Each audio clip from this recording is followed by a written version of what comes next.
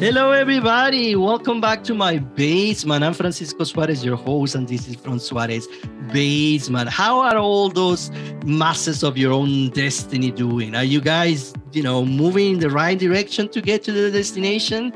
Well, that is the question, right? If you're new, welcome. Seriously, thank you for tuning in and for becoming part of our family. This is a podcast created for everybody out there who is interested in the communication, media, and the arts. And I want to remind you, we have a new place. Yes, a new home in the internet. You can visit us now in www.fsbasement.com, where you can get actually access to the entire library of our episodes in audio and in video. But also we have created really cool educational tools that you can use. Again, don't forget, just go and visit us in the internet. Hey, we have a lot of actors that come and talk to us. And I remember a lot of them express the importance of costume design and character development. In fact, they say that it's only until they try their costume for the first time that they really become fully into character, that they can really understand the character. And again, I'm not an actor. I wish I could, but I'm really horrible acting. So I prefer not to even try. But I do remember when I was a kid that it was until I was able to dress up as a policeman, a doctor, a cowboy, that I was able to come fully into character. I used to play Zorro a lot. I know that actually shows how old I am, but it was one of my favorite TV shows. And I have this Zorro costume. And oh my God, as soon as I put that costume in, I was able to really feel that I was that character. And if it's somebody out there who has mastered that intimate relationship between costume design, character development, and visual storytelling, is our guest today. In fact, some of her costumes are so iconic that I'm sure you have worn some of her costumes for Halloween sometime. I know at least that for me, twice I've been dressed up in one of her costume designs. I'm very happy, very humble, very honored. I'm very excited to have with us Jany Temime, which is a costume designer for movies such as Harry Potter, Skyfall, James Bond franchise, Gravity, The Black Widow, Judy, you name it. She has an extensive work, excellent work. In fact, she's waiting to connect with us from London when she is now working with the director Alfonso Cuarón in his latest project. They have worked together before in Gravity and of course in Harry Potter. So this is going to be an excellent and a great episode from Suarez Basement. Thank you for tuning in. Thank you, WCNY, for being a partner of our show. Let's start this new show from Suarez Basement right away. Here we go.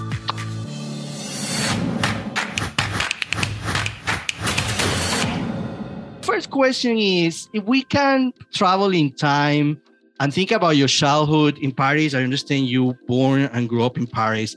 I wasn't born in Paris, but I grew up in Paris. You grew up in Paris. When was that time as a child that you realized you want to be involved in visual storytelling, in fashion, and in costume design? All the time. From the beginning on, I was playing with my doll. I was making clothes for my doll. I was putting them in little scenes. I always wanted to do it. It's really an early vocation. So you knew right from the beginning, that's where I want to go. How difficult was for you to get to that point where you are now, in the sense of that process? Wasn't that difficult, I think. I went to university. I studied old languages. Then after that, when I finished, I did the École du Louvre for art history, and then at the same time. And then when I had a master, I started in Elle magazine as a trainee. I started in fashion first, and then after that, I went into film. So it was. I'm not saying it was easy. It was not easy, but it was pretty straightforward. But maybe it was at the time. It was in the was beginning 70, and I think at that time the world was open. But I think that now it's so much work nowadays. When somebody wants to do it, they can. It's not that difficult. Mm-hmm, mm-hmm. And tell me a little bit, I know these questions will sound a little silly, but if you can define in your own words, what a custom designer work is, and how important is the process of storytelling and custom design? What would be that definition? When it's create is giving a visual shape to a story via the costume of that the character are wearing. Okay, very good, very good. So let's talk about your work, which is, of course, amazing. Let's talk about Judy, the movie, the famous icon Judy Garden. I'm going to, dedicate this question to my good friend Michael Mancini, who is a big fan of Judy Garden. So I understand, and I read an article in CR Fashion Book that one of the challenge production has is that we couldn't use, put myself into the, we couldn't use the actual costumes and design from Judy Garden because of copyright issues.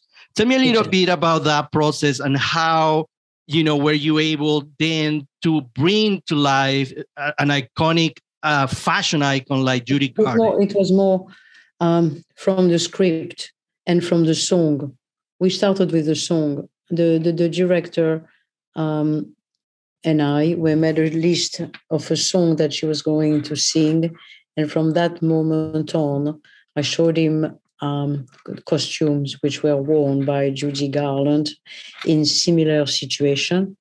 And we picked up 10 of the iconic pieces that whose style was born by Judy Garland, and from there, that point on, I designed the costume that were going to be used in the film. So the real pieces of Judy Garland were an inspiration for the design. Even the wedding dress, because of copyright, couldn't use a wedding dress, so I had to design something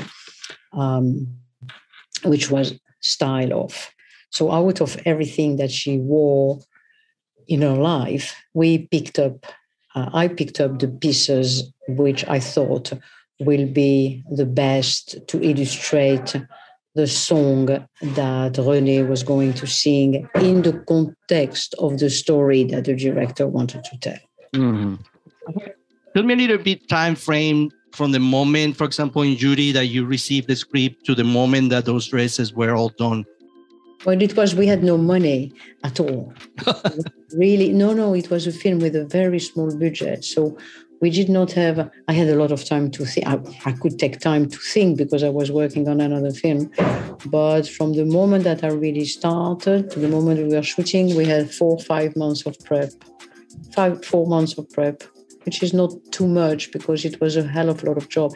And I was on my own. I had almost no team for the first 2 months. So I was really alone doing it. But I really loved it so much. And I have a very good relationship with René Selver, who started when I was doing with her Bridget Jones. So that's a long time ago.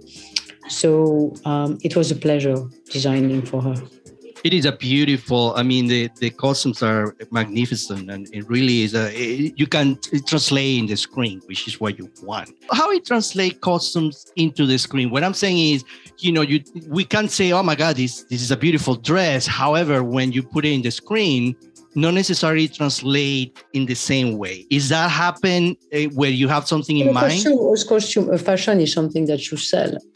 You do fashion in shop because you have to sell it, while costume is something that you wear on a theater, television, or film, and it has an artistical value because it's worn by an actor to play a part.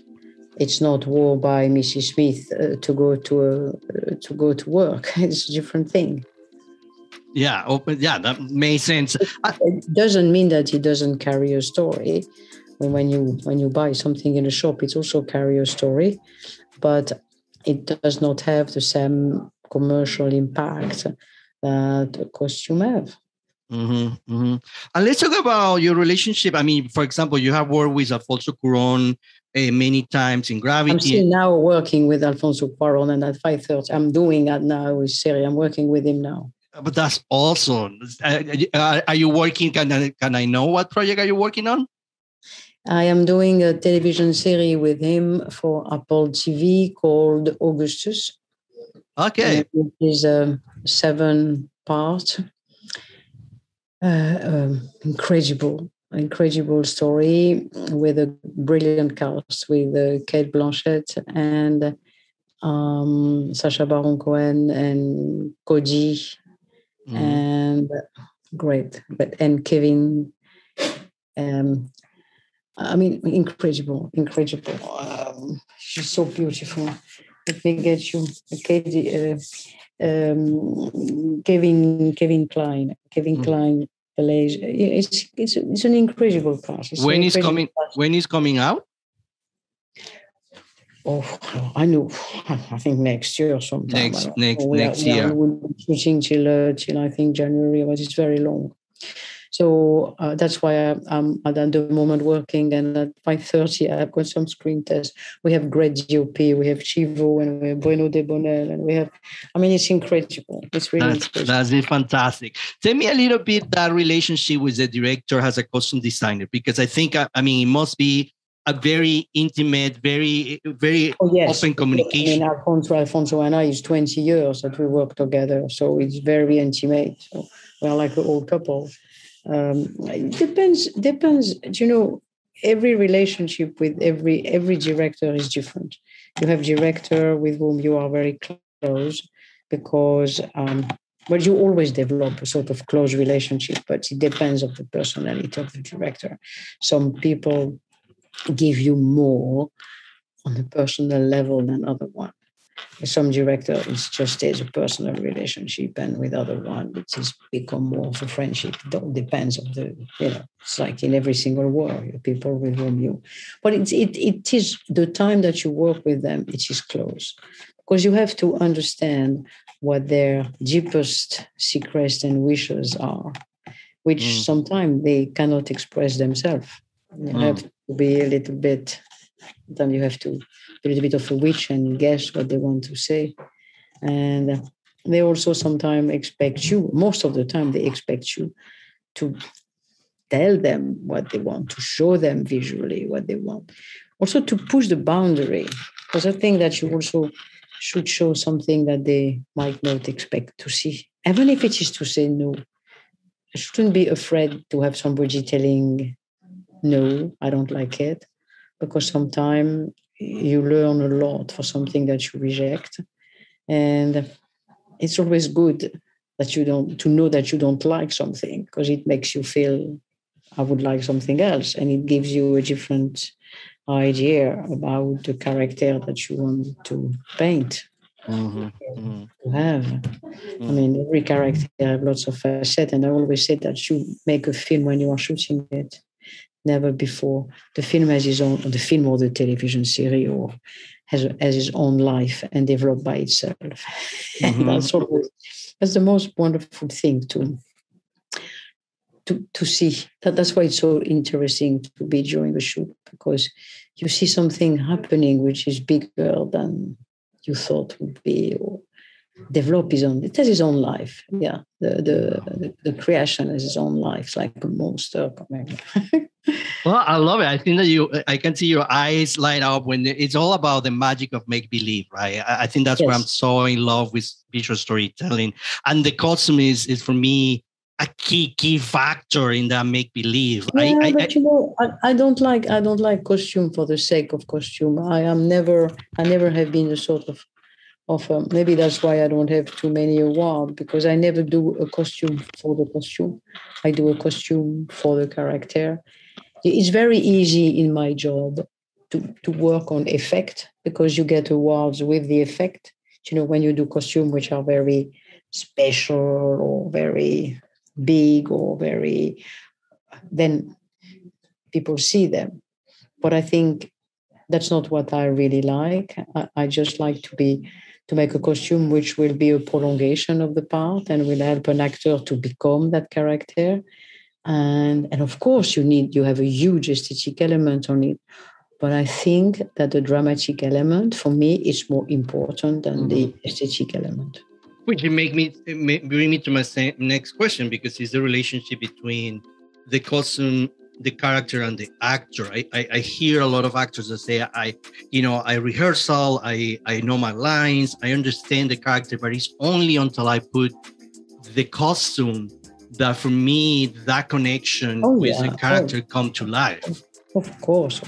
I mean, I'm working now with Sacha Baron Cohen, and he has to play a posh man and a posh English man. And the fact that he was wearing those clothes, he said it was so important for him to speak differently, to behave differently, to walk differently.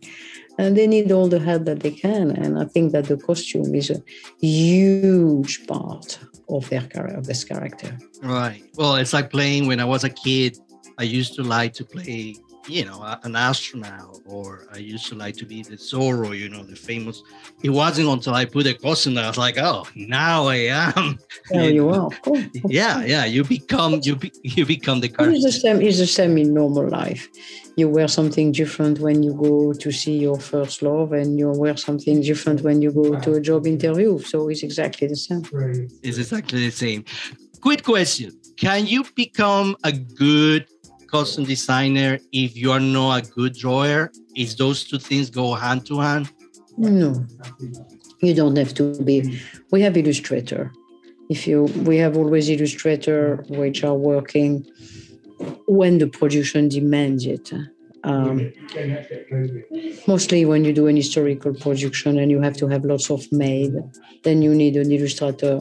But everybody can design basically to make themselves understood. I mean, our business. But if you want something very beautiful, then we have costume illustrator, which can make it better because it's their job. Mm-hmm. It's not, but it's just for the look, because actually, everybody can design a dress or something you have the fabric, designing is not that difficult, but create a beautiful illustration, then it is a separate job. It's a different thing. And just to wrap up, what you would say to a lot of students out there that want to pursue this career in costume design? They're very passionate about it. They understand the importance of costume design in visual storytelling. What is something that you would like them to know in order for them to keep moving forward? I should say, just do it. Do it. Start with student film. Start with small film. Start with school project. But just do it. Do it. Because it says, especially nowadays with so many streaming channels, it's so much work, and just do it. I mean, if you really believe in it, you will make it. It's not more difficult to become a lawyer than to become a costume designer. You see, it's not. It's the same. It's the same. It takes you 5 to 6 years. When you are really good, it takes you a lot longer if you are not that good. But you will always arrive. You will always make it. You will always being able to work in costume if you like it enough and if you believe in it. But I really don't think that is impossible. It's just hard work. And Jany, how do you feel when you see some of your costumes? I mean, you design some of the most iconic costumes that, I probably wear some of your costumes in Halloween here, right? We all dress up in. I love it. I love it. I think it's great. I think it's really great. I think it's great that people interpret by themselves what you have been designing. I was at I don't know, the 20 years of Harry Potter in Orlando, and I saw people interpreting my costumes, and I had to judge them, and I thought they were so clever in the way they were doing it. They were really clever. It was some time. I had this woman who was dressed up as an armchair, and she was being the professor with the armchair in front of her. She had done the pajama with the armchair. I thought it was so clever. I said, great, you are making a costume with the special effects in the same time. It's great. I love it. I think that it is exactly why we are working to allow people to follow their dream and believe in them, and to just give them a good time. And then if their good time is to become that character and make themselves the costume, why not? I had, when I was doing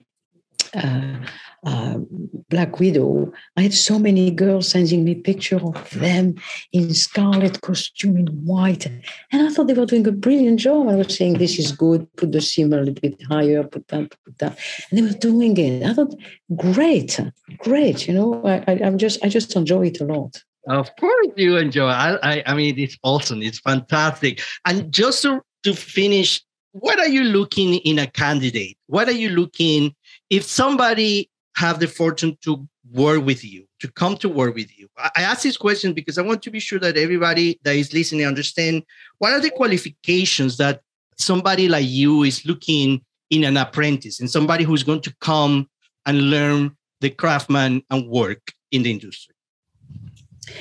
First, humility, because it seems to be, you have to be humble to understand that you will have to learn and work really hard. Second, fantasy. I think that it's very good to have people who have their idea and want to go just a little bit above, even if it is a wrong idea. I like to have people to me. I always say, why did you do that? Why did you buy that shirt? And they said, because I said, explain me. Must be an idea behind. What do you want that guy to be? And then the third quality I'm looking for into it is the love for cinema and theater. There are too many people now in that young generation who don't know anything. We don't have any cinema or theater culture because they are kids of computer and they don't know anything about cinema and theater and they don't have the references which are needed. And that I find a little bit of a pity, because if you don't have the reference, you won't be able to go beyond that, because you are not working for costume. If not, we will all work for Madame Tussauds. We work for film. So we need to have a minimum. So I'm asking always for a minimum of culture. Whatever it is, theater. Somebody now, I have an assistant, she's crazy about theater. She sees everything in theater or musical, doesn't matter. She's used to idea. She's used to interpret a drama visually. She understands that. She understands the opposition of color, of shape, the signification of it.